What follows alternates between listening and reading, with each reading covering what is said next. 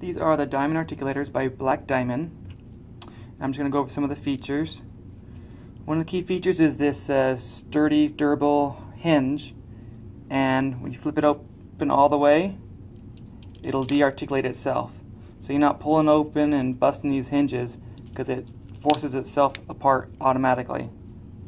Open and apart. And to put it back in, you come the same angle, snap it together, bring it forward. And another feature is these pin caps, which you can see when you pour it up, the pins you're not using, the pinholes you're not using, you leave these caps on, and that'll allow a little air dam so stone doesn't flow into these holes, because it can't flow into because the air pushes it back up. So after you determine which pin you need, you go ahead and just use your finger and just break these off. That way you can put the pin in, and when you're working with the model, if you need that section out, you just push up there and it comes right out. Same thing with any of the sections. So it makes it easy to get things in and out. The pins that come with it are specially designed. If you can see on it, it has a cylinder shape down here, so it holds nice and tight down at the bottom and also at the top at the same time.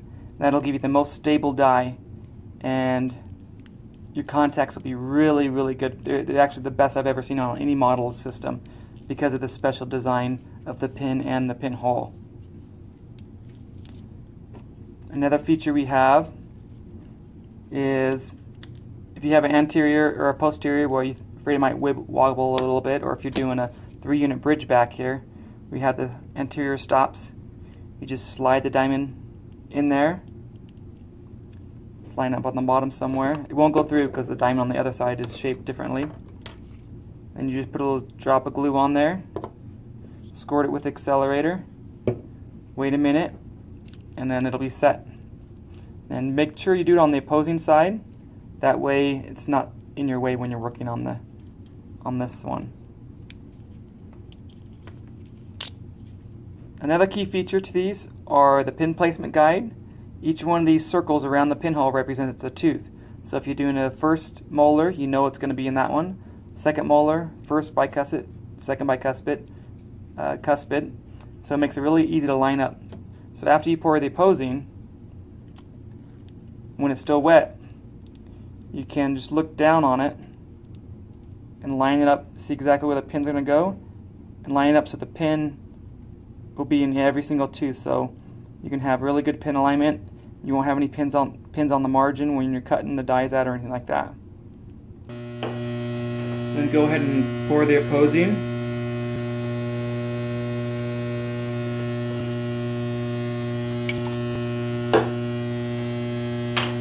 And then just kind of blob some over the pinholes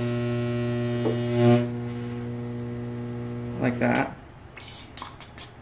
And then just put a small extra layer on top.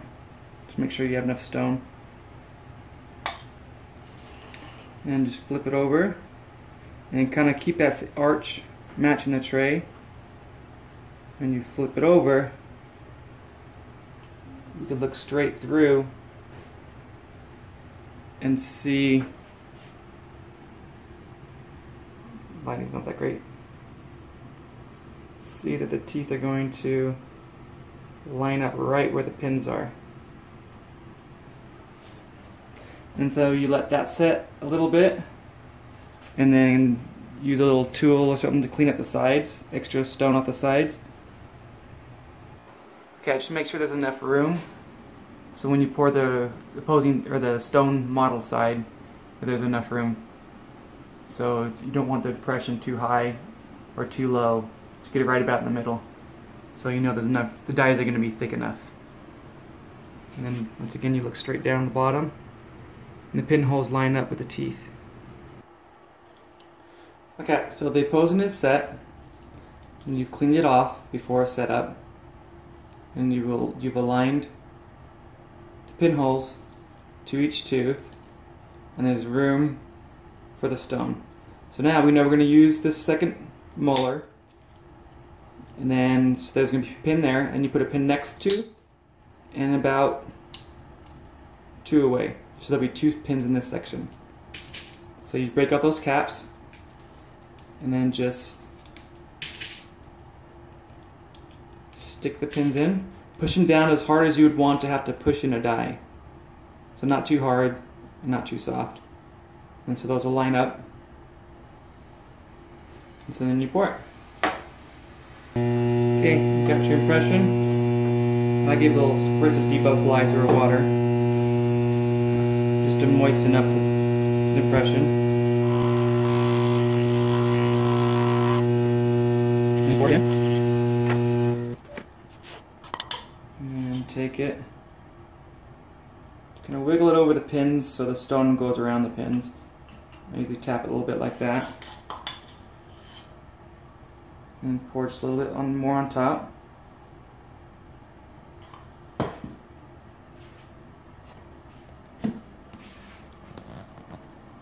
And then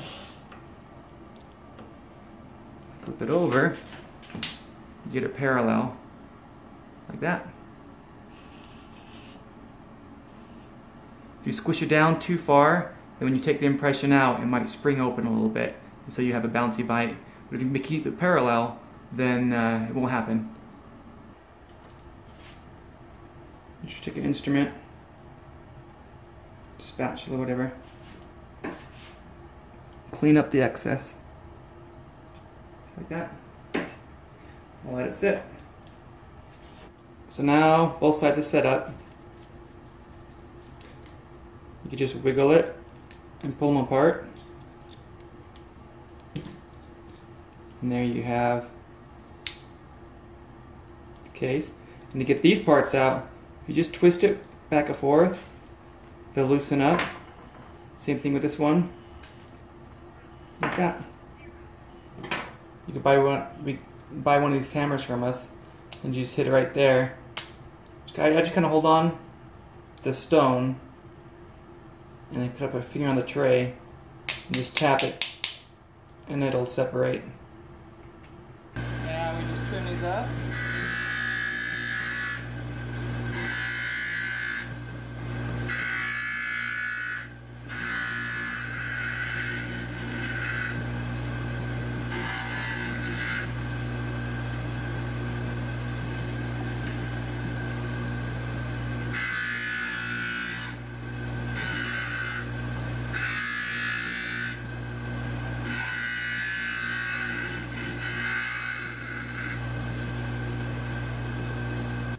Okay, so you've got your sections.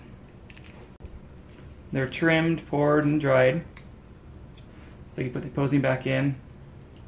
So now we need to cut this. So you can either just put it down and use a jeweler saw and cut through this. Just don't cut too deep into the plastic, but you can cut into the plastic a little bit. And if you do, just make sure where you cut it that it's cleaned off. The little pieces of plastic aren't sticking up, because that's going to hold up the stone. So if you use this jeweler saw, just clean up the plastic after you're done cutting it. But if you use handpiece,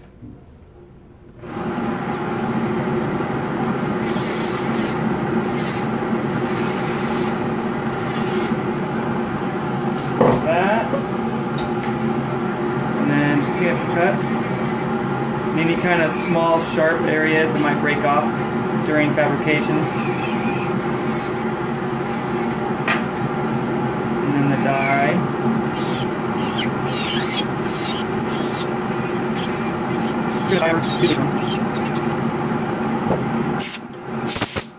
Blow that, make sure all the dust is out.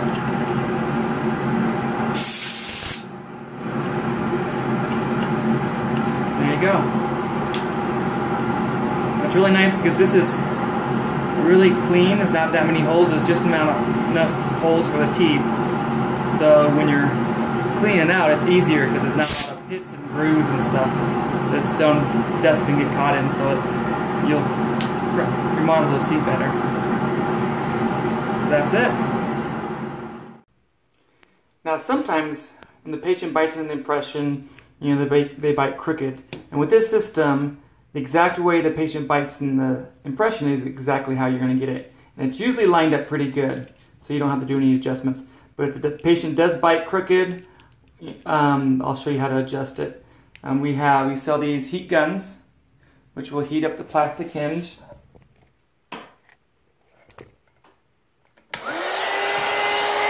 And you do heat up the posing right on that angle.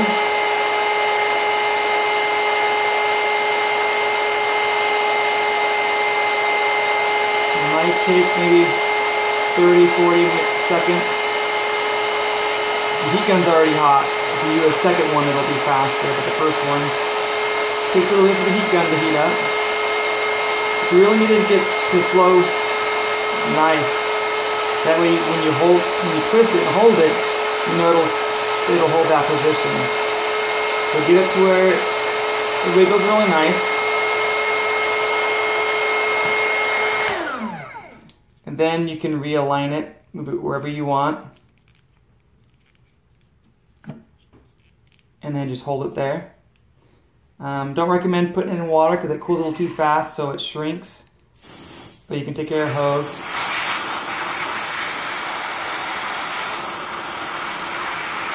Just cool it off a bit until it sets. And then your bite will be correct.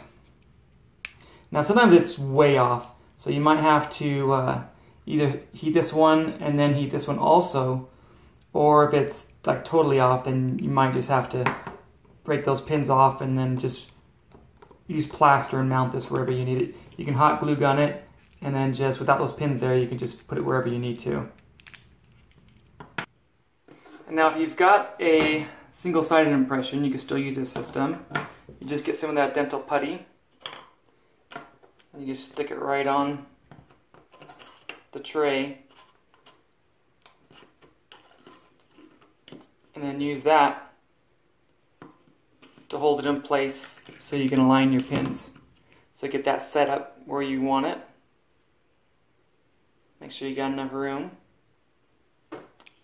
And then you go ahead and put the pins where you need and pour it up.